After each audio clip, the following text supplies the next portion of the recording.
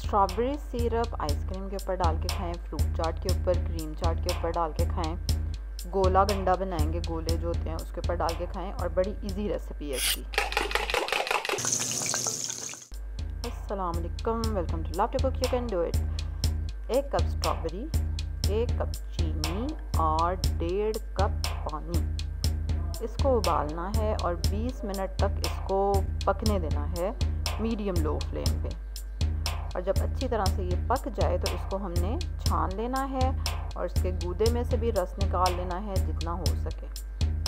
और उसके बाद इसका गूदा जो है वो खा लें, खुद खा लें, बच्चों को खिला दें, मज़े का लगता है। अब जो सिरप हमने स्ट्रेन किया था उसको हम पैन में डालेंगे दोबारा से और चूल्हे पे चढ़ा देंगे और इसको हमने मीडियम हाई फ्लेम पे पकाना है जब तक कि ये गाढ़ा हो जाए।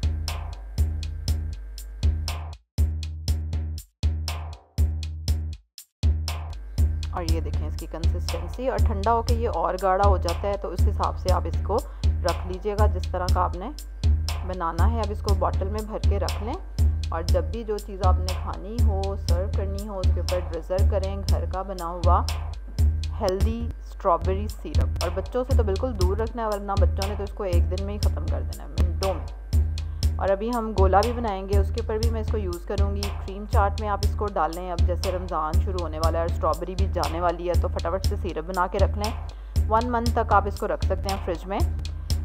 और इसी तरह की मज़े की रेसिपीज़ देखने के लिए सब्सक्राइब करें, फटाफट रेड बटन पे क्लिक करें, बेल आइकन पे क्लिक करें, लाइक करें, मेरी वीडियो को शेयर करें अपनी फैमिली के साथ, अपने फ्रेंड्स के साथ। और कल एक और रेसिपी के साथ आपसे मुलाकात होगी। अल्लाह हाफिज़।